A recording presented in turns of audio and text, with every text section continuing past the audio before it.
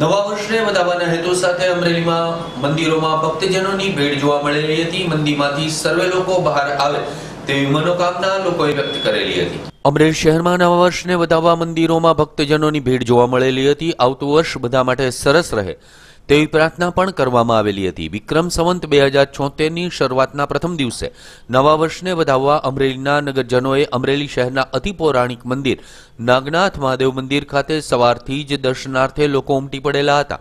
સતત 3 વર્ષથી મંદિરની ખપ્પરમાં અમરેલી શહેર અને જિલ્લો આવી ગયેલો છે, તો આવતું વર્ષ બધાને માટે ખૂબ સરસ રહે, મંદિરના વાદળો અમરેલી શહેર અને જિલ્લામાંથી હટી જાય તે માટે નગરજનો દ્વારા પ્રાર્થના કરવામાં આવેલી હતી।